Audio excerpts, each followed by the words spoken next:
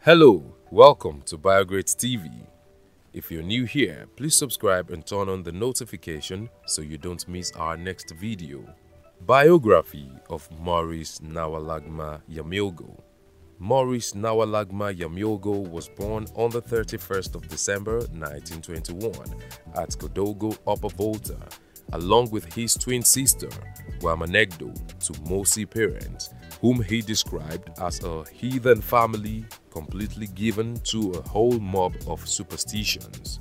His parents gave him the name Nawalagwemba, also spelled Nawalagma, which means he comes to unite them. From a very young age, Nawalagwemba was very interested in Christianity, and this inclination earned him a great deal of bullying from his family. It is said that the young Yaméogo received an emergency baptism on the 28th of July 1929, a year before schedule, after being struck by lightning. The priest Van der Schegg, who performed the baptism, gave him the name Maurice as a patron saint. His mother died 3 days later, supposedly from the shock. After these events, he adopted the name Maurice Yaméogo, aiming to become a priest. After spending a few years at school in his village, in 1934, Maurice Yaméogo gained admission to the minor seminary of Pabre, leaving his family to pursue his studies. Pabre was one of the most prestigious institutions in the country. Aside from the fact that it produced most of the country's priests, the minor seminary students also filled the very highest ranks of public and private administration. There he met people who would become important figures later, such as Joseph Kizerbo, Joseph Ouedraogo, and Pierre Tapsoba, with whom he formed a close friendship. But his relationship strayed far from the priestly standard. Yaméogo wanted to be a priest, but he was very keen on women and parties, and in 1939, he left the minor seminary of Pabre without graduating. In spite of his failure to graduate, Yaméogo's education allowed him to gain a public role as a shipping clerk for the French colonial administration. This extremely prestigious post meant success, security, and prestige. In this period, he increased his involvement with women, eventually marrying an educated woman from Togo, Felicite Zagre. As part of the World War II war effort, Yaméogo was sent to Abidjan in Lower Côte d'Ivoire in 1940. Once back to his native town after the war, he was elected to the First Territorial Assembly of Côte d'Ivoire as the General Councillor for Togo on the 15th of December 1946. 2 years later, on the 28th of July 1948, he was elected Grand Councillor of French West Africa for Upper Volta, after successfully persuading one Father Guarnissen, a European who had been chosen by the College of Natives for one of the Grand Councillor posts, to withdraw his candidacy and support him. Between 1948 and 1952, Yaméogo experienced some electoral setbacks and returned to his private role as a shipping clerk. From 1953, he began attempts at relaunching his political career, and in 1956, several events worked in his favor. 1956 was a year with much political shuffling and instability. The already existing parties merged and affiliated. New parties were formed, such as the Voltaic Democratic Movement (MDV), which Yaméogo joined.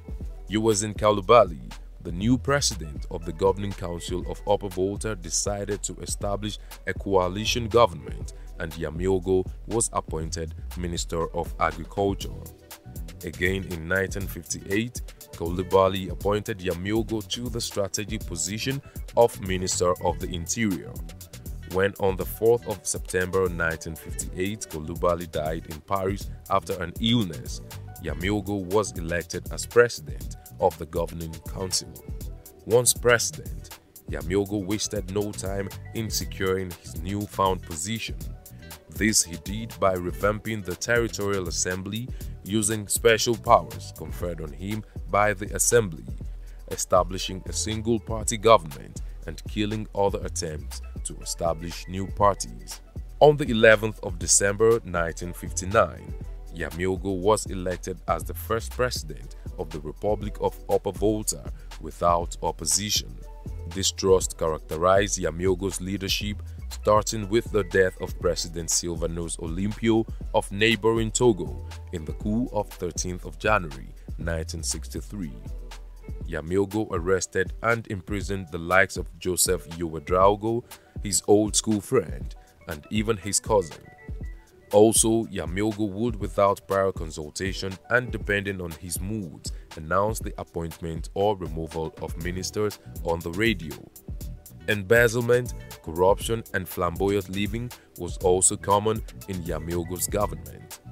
Internally, Yaméogo's government was in chaos, having lost the support of the traditional elite, the clergy, due to the removal of subsidies for private schools, most of which were Catholic, the imprisonment and divorce of his wife, Félicité, his remarriage to his mistress, Miss Côte d'Ivoire, Nathalie Monaco, and his clumsy on-radio attack on Muslims. Due to the economic weakness of Upper Volta caused by Yaméogo's reckless spending, Upper Volta was helpless in the face of a countrywide measles epidemic in March and April 1965. Subsequently, his severe measures also led to more disfavor with the unions due to his attempts to reduce the salaries of all civil servants by 20%, and this resulted in his eventual fall from power. In December 1965, autonomous unions led by Joseph Ouédraogo challenged and denounced the austerity plans. A general strike was slated for 3rd January 1966, but by 2nd of January, students began a non-violent protest joined by over 100,000 people of Ouédraogo and allegedly the police, calling for Yaméogo's resignation and appealing to the army to take power. The result was the president's resignation and a return to military control, followed by mixed civil and military government. Yaméogo was detained under house arrest, completely alienated, and he attempted to commit suicide on 2 occasions. He was later granted a presidential pardon on the 5th of August 1970 and set free. He married Jeanette Ezona Kansole, making his 3rd marriage. Maurice Yaméogo continued to participate in the political space of his country, but indirectly through his son, Herman Yaméogo. In May 1983, Maurice Yaméogo organized a protest in favor of President Jean-Baptiste Ouédraogo, who was overthrown by the Thomas Sankara-led National Council of the Revolution (CNR). This nearly cost Yaméogo his life, but he was spared and imprisoned instead, thanks to Blaise Compaoré. On the 1st anniversary of Sankara's revolution in 1984, Maurice Yaméogo was set free and he declared his allegiance to Sankara on radio. In September 1993, Yaméogo became very sick and treatment attempts in Paris failed. He decided to live out his last days in Togo but died on the flight home on the 15th of September. He was buried 2 days later on the 17th. What have we missed out of this biography of Yaméogo? Let's know in the comment section. Will it be ridiculous to subscribe to our channel? If no, please like this video, share and subscribe to our channel.